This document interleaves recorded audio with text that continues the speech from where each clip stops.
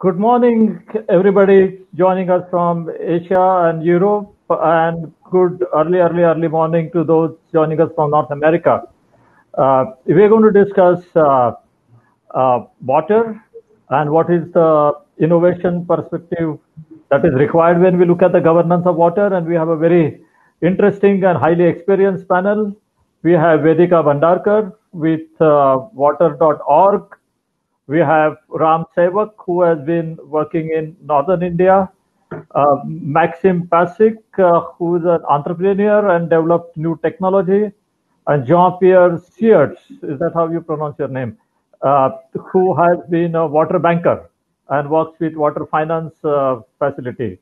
And we hope that Nicholas Parker will join us soon. When we talk about global water crisis, we are quite familiar with what we mean by that. But I'll just summarize in a couple of minutes, and then I'll go to our panel to mainly focus on what are the possible solutions. But when we look at the crisis, there are three aspects of it. One is the shortage of water or access to water. There are almost 700 million people in the world who do not have easy access to clean water. So that's almost 10% of the world's population. So that is one level. The second is the quality of water or cleanliness of water, because you might have water, but if it is not clean and if it is highly polluted, then it is not going to be very helpful. And almost 2 million tons of garbage is discharged in the water, waste is discharged in the water every single day around the world. And as a result of that, you have a lot of waterborne disease. You have more than 1 million people dying of diarrhea alone every year. This year, 1 million people died of COVID, and it's a big news every single second. But more than 1 million people have died of diarrhea, and we don't read about it at all anywhere in the media. And the third aspect of the global water challenge is the issue of transboundary water or shared water resources. Out of thousands of rivers and lakes that exist in the world, there are 286 rivers which are shared by 2 or more countries.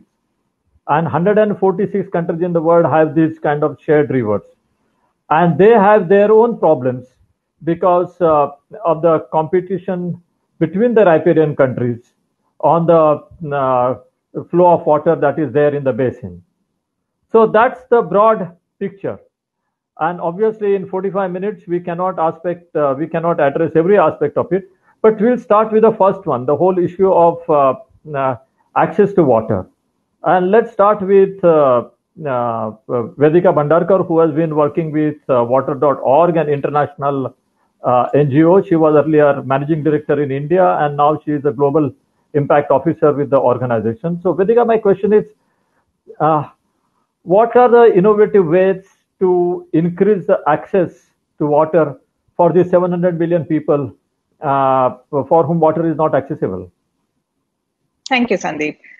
It's a real pleasure to be here, and I'm really glad you asked the question about access, because to us, appropriate water governance has to include equitable and inclusive access for water and sanitation to everyone, regardless of their social economic status. As we know, many countries around the world really struggle with the large task of ensuring access to the marginalized groups, which are often excluded. So what we, Water.org, have spent now more than a decade doing is really developing financial solutions that enable households which would have previously depended either on government aid or on pure charity to address their water and sanitation solutions and their needs on their own. And as we know, the base of the economic pyramid is a highly, it has many levels to it. And ensuring affordable financing to people so that they can build their own water and sanitation solutions, we believe this market-based solution allows the governments and allows the philanthropists to focus their efforts on the really destitute, on the most marginalized, who will need pure philanthropic solutions. And hence this working together, the market-based solution as well as pure philanthropic solutions, we believe can help address this massive challenge, as you said, of the 700 million people lacking access today. Additionally, I just want to make one more quick point, and which is and we do this work, by the way, across 13 countries in Asia, Africa, and Latin America. And additionally, in recent years, especially in Southeast Asia, we've also been working in close partnership with the water service providers or utilities, and again, the host governments, to help build the capacity of these utilities so that they can fund, so that they can connect households which they wouldn't have otherwise connected. So again, households living at the base of the economic pyramid, so that they can expand their networks and improve delivery to the low-income households and communities. And happy to speak about this more during the conversation. Thank you. One quick question on the utilities, and I want to go to Jean-Pierre because they're also working on the utilities. But when you said you help the utilities to build their capacity, is it financial capacity or is it technical capacity, or what is that you're doing with them? Sure. So we work with a wide range of utilities. So for example, in Indonesia, we work with a lot with community-based organizations. These are the small utilities, both rural and urban. In Philippines, again, we work with both government-based, small community-based utilities, as well as some large private sector utilities. And in Cambodia, again, with private community-based operators. So the nature of our assistance really depends a little bit on the utility in question. But for the community-based utilities, it's about helping them become more bankable, so that they don't have to rely on the government funding all the time. They can actually access domestic commercial finance. And that help can take a lot of different aspects. So it could mean just helping them, start keeping proper records, start becoming more corporate-like. It can mean, offering assistance on things like reducing revenue or non-revenue water, for example, so more technical help. And we would take help from outside because we don't have that capability. But it could also mean providing some bridge. So, for example, we found in Indonesia that some of the domestic financial institutions required somebody to stand as guarantor in the middle. Before they got confidence, they developed confidence in being able to lend to these utilities. So we did that too, and we used the grant funding which we received and leveraged that to provide the guarantee, so that the domestic financial institutions started lending to these utilities. Thank you, Vedika, and welcome, Nick. Very early morning in Toronto. There, 2:00, I guess. But Jean-Pierre, let me take off from where we were with Vedika. She was talking about creating capacities for the water utilities, and you are actually in the business of creating a financial market for the water utilities. So how do you go about it, and how do you look at the solutions? Thank you very much. And what we do is very much in line with what water.org does. Let us take Kenya as an example. In Kenya, we see that many of the water companies have a shortage of money to invest in their infrastructure to give people the access to water and sanitation that they need. And we have selected 14 of them, of about 100, which we have helped in project development, to develop the projects, to give people the access, and to become bankable, because they were not before.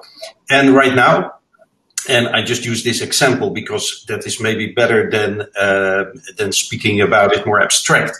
With these 6 water companies, we have developed projects. About 500,000 people can get access to it through it, and we finance it by taking the money from the local capital market, because we believe that water, which is a domestic activity, is the best financed locally. However, that is not so easy because, of course, the investors, pension funds, Kenyan pension funds, in this case, want to be sure they get their money back and they get an interest on the money. So we also work with guarantees with CDI, USAID, DFC, and others, such that we can bring the bonds to a level that is acceptable to the investors. This is not a new way of financing. The Dutch Water Bank does this already for centuries. And I think there's a small technical problem. I hope. Yeah. Okay.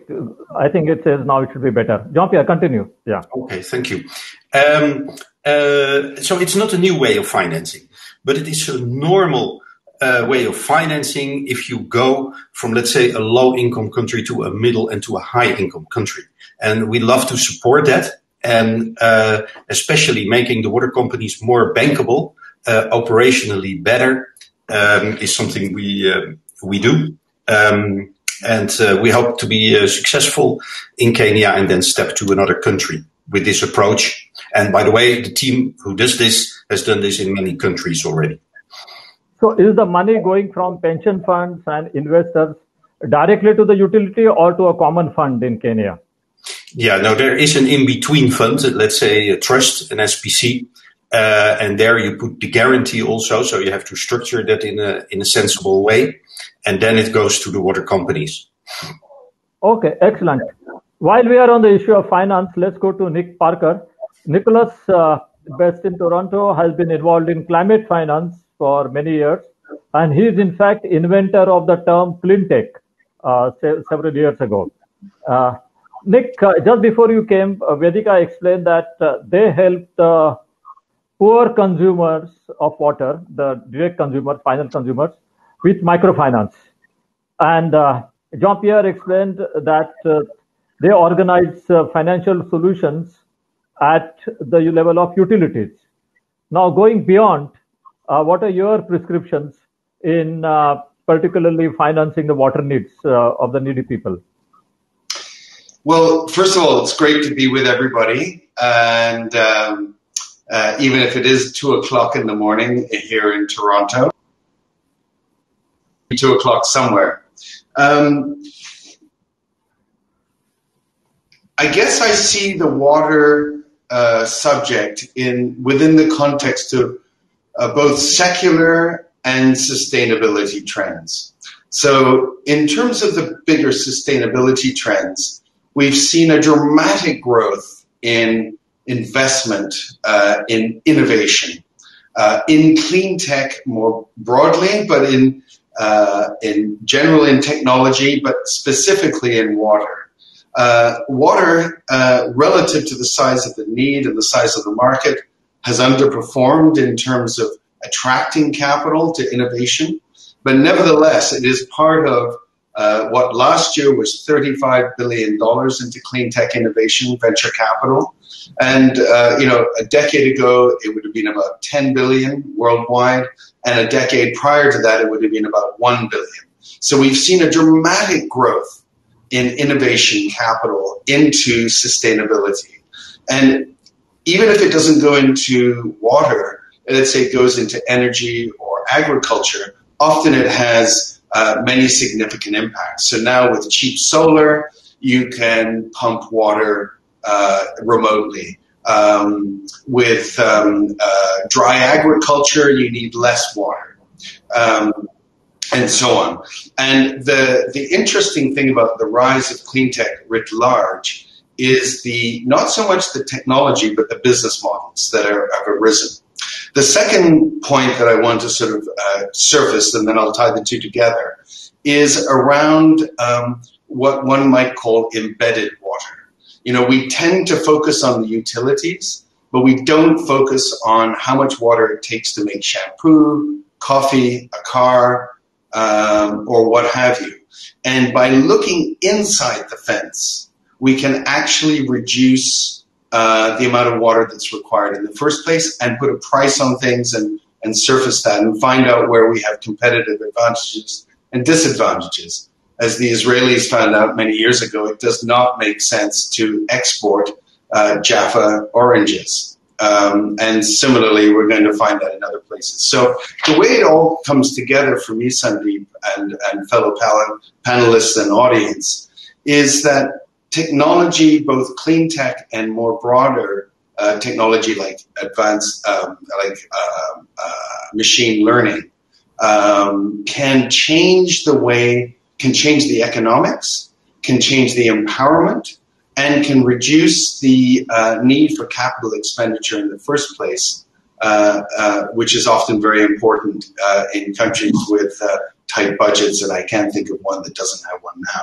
So I think that combining these things means one has to come up actually with new financing models to take technology across borders. It requires many other ingredients, but we're starting to see these things emerge, sometimes learning from other sectors, and sometimes just by force of innovation, and sometimes failure.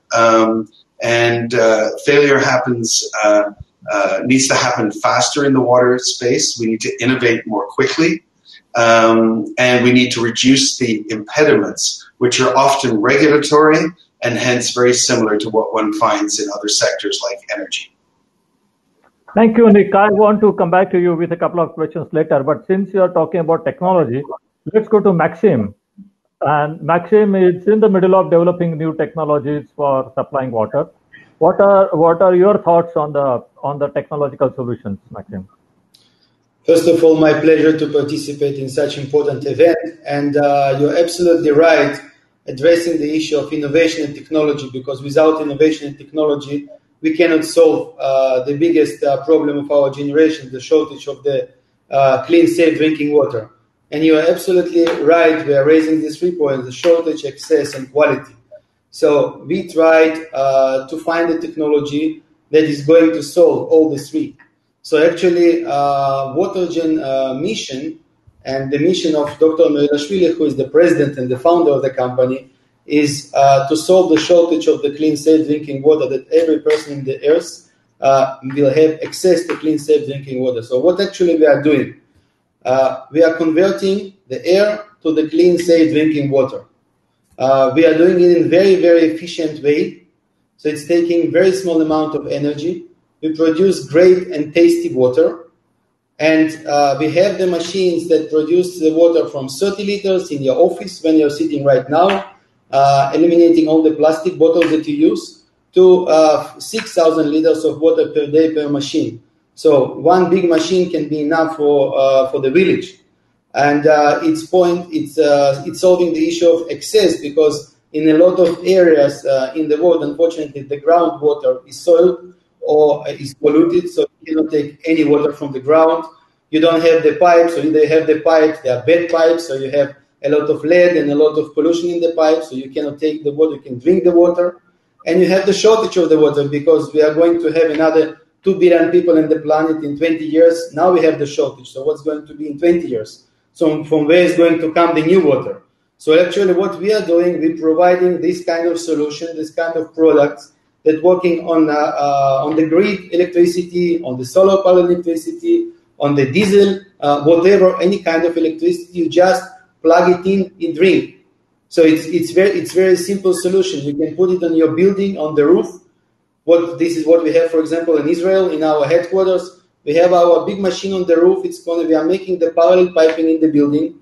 Very simple. And you have the clean, safe drinking water without zero solution, no dependence on any kind of infrastructure. So this kind of solution is good also for the developed and undeveloped countries, because also in developed countries, the quality of the water that you mentioned is very bad in the pipes, and this is because of the infrastructure. You cannot change entire infrastructure in the world, but you can use the regular water, what you have in the grid for toilet or whatever, but you can take our water in order to drink. And lately, by the way, what is called innovation, we put our technology in the automotive industry.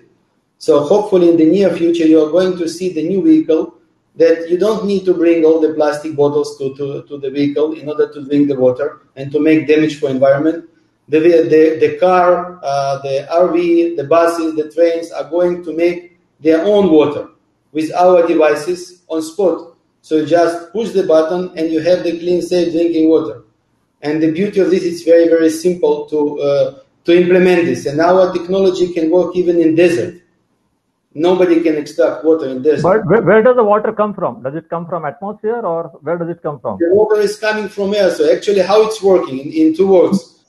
First of all, we have unlimited air. Okay, so if you will going to add all the air that you have, it's much more water than all rivers combined. So the machine is taking the air to the machine. We are cleaning the air. It's very easy to clean the air. It's extremely complicated to clean the water. So since the air is clean inside the machine, we are cooling the air and extracting the water with our genius technology, with very, very high efficiency and low consumption of the energy.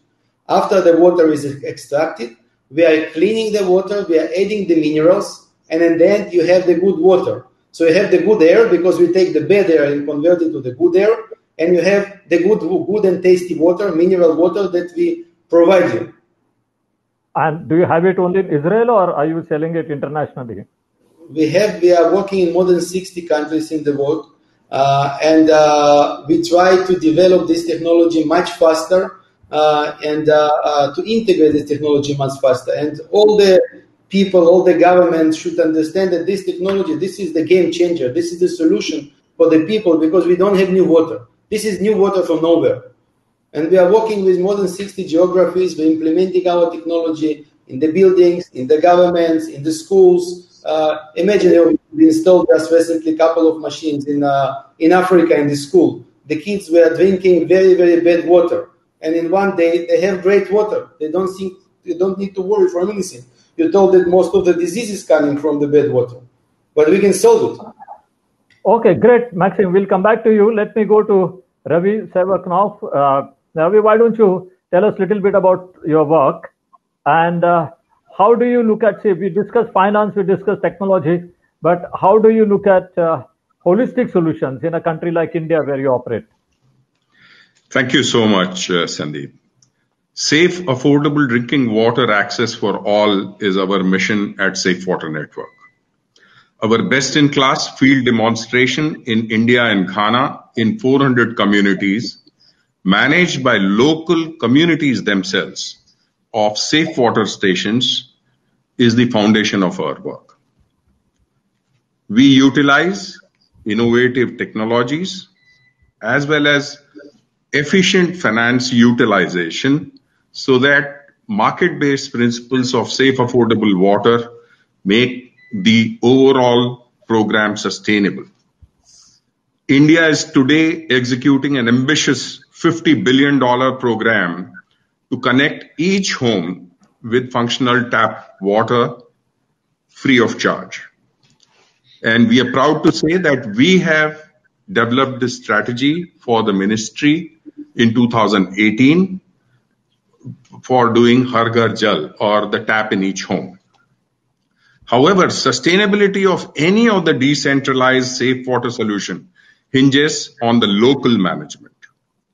It also depends a lot on the innovations of digital payment, monitoring, training, or analytical support, and local field service entities.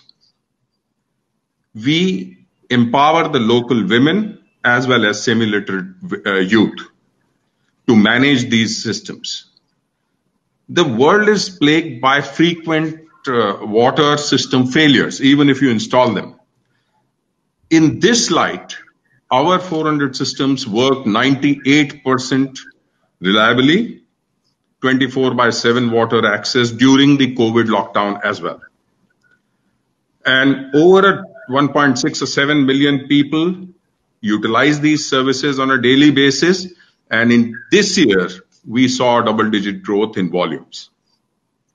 The revolution in systems and processes has proven to be cost-effective solution as well as for affordable, safe water delivery to the underserved worldwide. We are supported by Honeywell for field demonstration as well as the technological innovations. And USAID supports our Sustainable Enterprises for Water and Health, or SEWA program, for ever-expanding urban settlements. In both these, we work on evidence-based policy, technology-enabled services. We do advisory. We do practices, which we expand further. We provide technical assistance to others, including to the world's largest community-based water systems, 18,000 of these run by Government of Karnataka. We are also very grateful to Horasis, which is a unique platform for engaging the thought leaders to bring about the SDGs quickly to this world. Essentially, we bring the knowledge of all these, implement it on the ground, and then disseminate and document everything that we have learned so that more and more people can get drinking water at earlier and affordable, managed by themselves. Thank you. Ravi, what are the main challenges you see which are not being addressed right now, and for which the solutions are really urgently required? In fact, the biggest challenge is capacity building. You see, finance, I have seen for the world, including the big cities of the world like New York, the government or taxpayer pays the complete infrastructure. But sustainability eludes all these systems. So two reasons. One, people do not participate in paying for these services. We are not asking for payment for water. We are also a non-profit. But they should be willing to pay for the services so that they can be maintained and kept well. On the other hand, there has to be local competence and local management. If you do not have these, people from remote places cannot come to maintain any of the systems which Maxim or anybody has put up. That competency, capability, and the complete ecosystem has to be developed locally. And for that, you need digital training tools so that you can make it available. Even during COVID times, why we were able to do it? Because everything was local. We could advise them through remote monitoring, what are the issues, how to solve them, through video conferencing, or we knew every time what is happening in each of our 330 stations in India. Thank you, Ravi. Yeah. Nicholas Parker, what do you see major challenges that are not being addressed adequately right now and that should be really prioritized? Well, I think we've already had a couple of examples of entrepreneurial innovation and civil society innovation, if I can call it that. And I think there's a great deal going on at the grassroots that's scalable and replicable, which is great. I think the bigger challenges and the claims on the resources are with industry and the embedded water that we don't realize we're using. You know, how many liters of water does it take to make a car? There's not a single citizen I can imagine who's not involved in the water industry who knows the answer to that. But if you're the economic development minister or the environment minister, she or he will have to make decisions about the use of water. And what concerns me is that water is being taken away from essential citizens' needs and being used perhaps inappropriately for economic development purposes that are short-sighted. And as a result, we will see, socio-political conflict as a consequence. So I don't think enough big enterprises are looking at how they can go dry, as it were, or how they can radically reduce the water consumption. And the technology, if it's not there, it's going to be there soon. And then how, in the water sector, can we use the exponential technologies such as AI and so on to develop new business models? For example, in the renewable energy space, in places like Cambodia, we're looking at things like microgrid as a service, where there's local ownership and using AI and machine learning, we're able to lower the cost of service provision to the end customer in a small village very radically. and able to detect faults and problems earlier. So you get predictive and preventative maintenance. These kinds of things really matter on the ground because they reduce the costs dramatically, and it's all about cost if you're reaching the bottom billion, as it were. Thank you for bringing this issue of embedded water. I think that's really important. If you take steel, for example, so if you require X amount of water to produce 1 ton of steel in the US, you require 3x in China and 10x in India. So it's a question of technology gap between the countries. So how do you try to meet that technology gap in different sectors? Well, so this cup of coffee takes 150 liters of water if you take it through its entire life cycle. And I love this example because that's 150, at least of what I'm drinking just to keep me on this call at 2 a.m. So I think part of the answer has to be tech transfer where appropriate. And I don't mean north-south in the traditional sort of colonial approaches. I'm thinking more south-south, just the innovations we're hearing out of India, let alone Israel. And I think the incumbents, the big players, the utilities have got to be much more open innovation platforms. It's very, very, very hard to bring innovation to big players and to break the sales cycle and the adoption cycles. Mekarot at one time in Israel, I'm not sure if it's true today, was a pioneer in being an open platform for innovation. So I think we've got to figure out how to get innovation from A to B, and then how to, once it's at B, how to give it a chance at a much more rapid pace than what we're doing now. It's too painful and too slow to break into the mainstream, whether it's utilities or industries. Thank you. Jean-Pierre, your work mostly is aimed at catering to the urban consumers, I presume. So how do you go beyond that in solving the water problem? Like Nick mentioned, the embedded water. Now, besides pure ensuring supply of water to the city dwellers, how do you solve the problem of water need in agriculture, in services, in other sectors? How do you go beyond just the supply of water? Yeah, indeed, Sundeep, we focus on urban water utilities because they are the most bankable.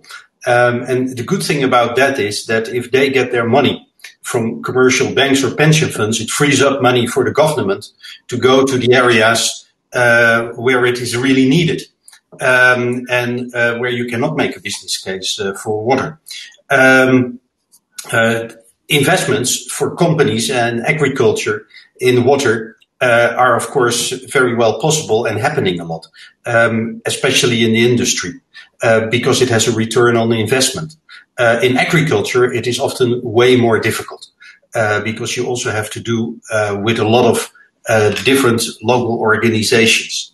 What I love to stress that is, I really agree, of course, with Nick about the importance of innovation. But also, if you look at utilities or other organizations who provide water, there's still a big way to go to become really bankable, to become really good operated companies. We've seen that the telecom industry and the energy industry was in a totally different shape 30 years ago, and they're totally professionalized now. And in fact, that is what you would like to do with the water sector also. As an example, if you go to INSEAD or Harvard or the London Business School, no one is going to work later on in a water utility. That's a shame. We should change that. People who want to work in water utility should go to these top business schools and take the knowledge with them and improve their companies. So I would love to make a plea for that also, that we all try to improve these water companies and that they become solid companies who deliver the services that they have to. You have an Institute of Water at Delft in the Netherlands. Don't they go and work in water utility? Hardly also. And, we have a technical institute in the Netherlands, EHI, and IRC, wonderful institutions, but you don't learn there to manage. You learn the technical aspects. as important as the other one, but there is still a gap there, which I would love that it would be bridged in the coming years. Coming to you, Vedika again. So you said that your first sphere was the microfinance for the final consumer.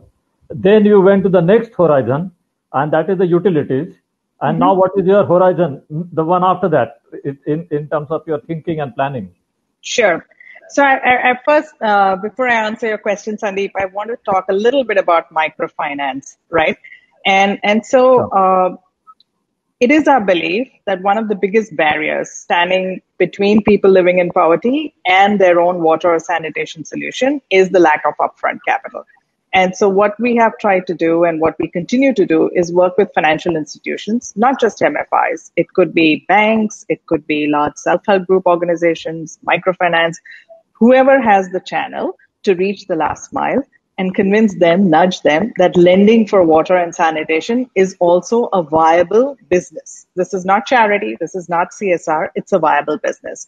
And to give you an idea of scale, through this, we're working with our partners. We've been able to reach 30 million people across the 13 countries that we work in and have catalyzed almost $2.5 billion of commercial domestic finance, domestic capital, which has been lent to the households to build their water or sanitation need. And I think that journey has been really pleasing, but there's still miles to go, right?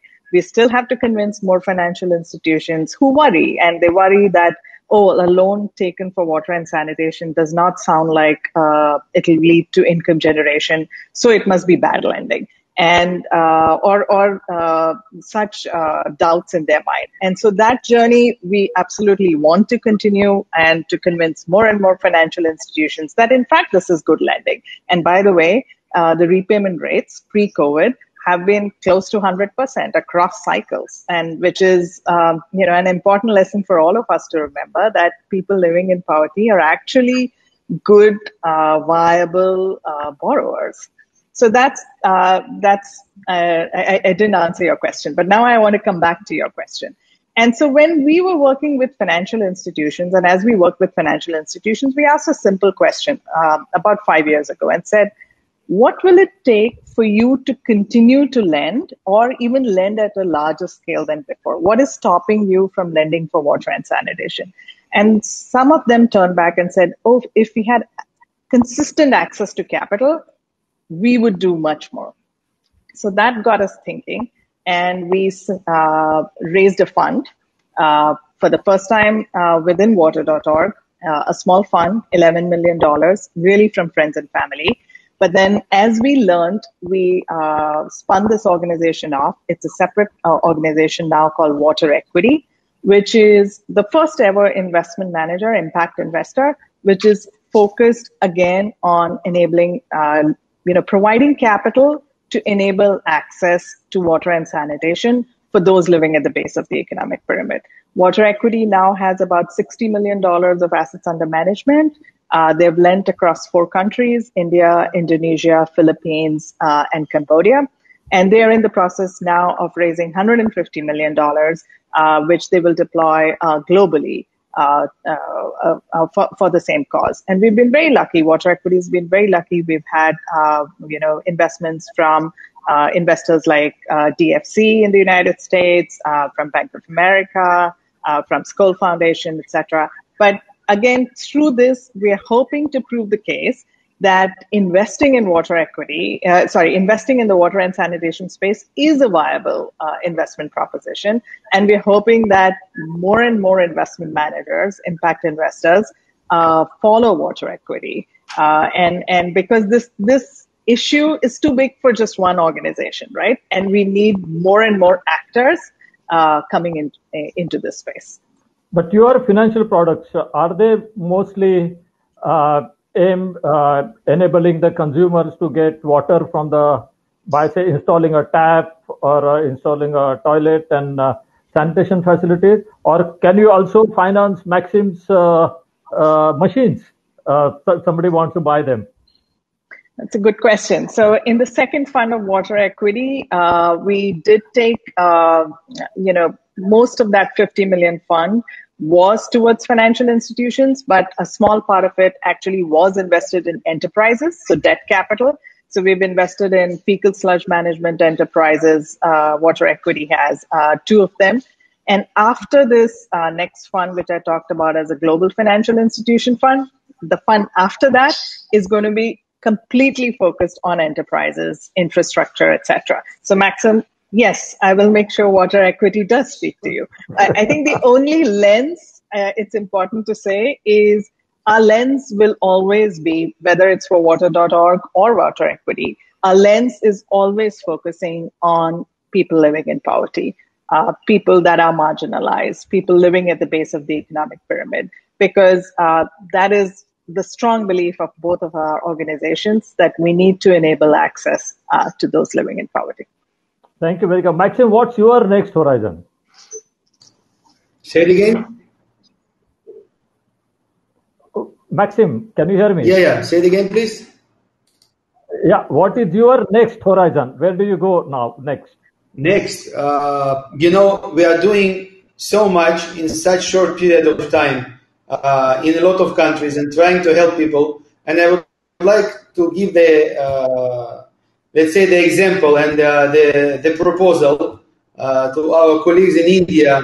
The World Bank investing hundreds of millions of dollars in water. But at the end, it's going to the governments, and governments don't spend this amount of money efficiently, and at the end, it's not coming to the people.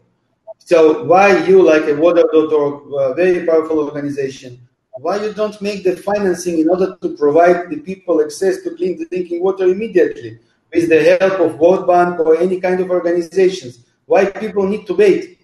We have the solution. We can bring the machines tomorrow. We are making, by the way, a lot of donations and a lot of charity because of Dr. Melashvili vision. But we would like to bring those machines to more and more people, to more and more kids to drink the water.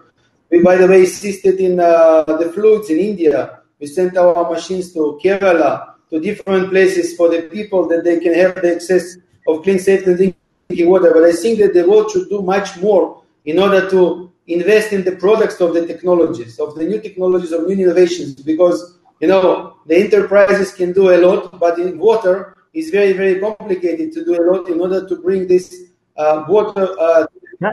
Thank you. Thank you, Maxim. I have to stop you there because we have 2 minutes and I want to give 1 minute each to Nick and Ravi to conclude. Where do you go next, Nick? Where should we go next? Well, I'm thoroughly enjoying this conversation, and it's too bad we got to stop in 2 minutes. But I think from a financing standpoint, I love what we've just heard about the water equity vehicle. That's wonderful. But I still think we have a challenge that is specific to water, but it was also general to clean tech as a whole, which is the gap between innovation and infrastructure, or development and deployment. So I may be in a pension fund investing in water startups, but I'm not investing in water infrastructure. So I'm sub-optimizing returns, enhancing risk, and reducing my potential positive impact. So we are developing something we call SPICE, Systems-Based Investing in the Circular Economy. It's not just investing in circularity, it's investing with a circularity approach. So getting out of the siloed, linear, reductionist model that is all too common in our cultures and societies, and coming up with a new approach that liberates capital and makes it work much more effectively, whether it's at the bottom of the pyramid or elsewhere. So that's the short version. Thank you. And now, Ravi. Yeah, I have 46 seconds. So 2 things, South-South cooperation, as he's suggesting, whatever lessons we have drawn with USAID support, take it to other countries. Number 2, a lot of these infrastructures are put up without the monitoring or AI or predictive maintenance. We have developed systems which can be deployed at a very low cost with solar technology to monitor these systems. And once we are able to do that, we will be able to know optimal utilization of water. Thank you. Thank you very much. It was a great fun having all of you joining this conversation. I hear from Horasis that it will be on YouTube after 2 or 3 days. Thank you. Thank you. Bye-bye. Thanks, everybody. Thank you very much. I'd like to see more. Bye-bye. Bye-bye. Bye. Bye-bye. Bye. Are you going to sleep with that coffee? Nick, Yes, sir. are you going to sleep despite the coffee? Well, we'll see now. There's work to be done. So we'll see. Okay. I say it's coffee, but it may just be a prop. It was a good point, though. Yeah. It's been a pleasure speaking to all of you. Likewise. Thank you. Thank you. Yeah. Everybody. Bye. Thanks. Bye-bye. Bye. Bye. How do you-